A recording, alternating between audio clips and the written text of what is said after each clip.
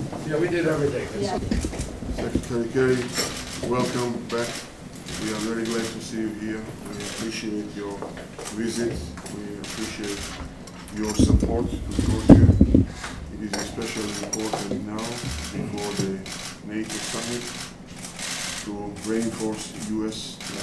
support to Georgia. We are very grateful for your support in territorial integrity, sovereignty. I am very glad that we are holding today this strategic partnership charter plenary session.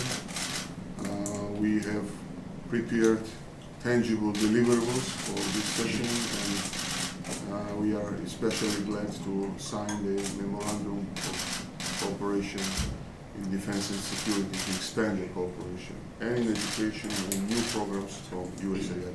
Thank you very much.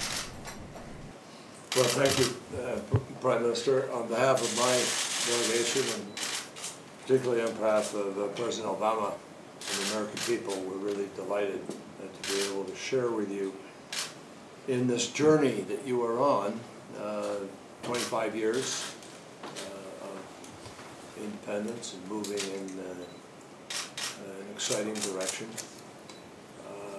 You've embraced important reforms. Obviously, we have great respect for your desires as a country to be able to look to the West and engage with the West without punishment, without retribution, without putting your people into anything except a better position, and we have respect for that. You've embraced important reforms. You're moving towards an election in October, an important election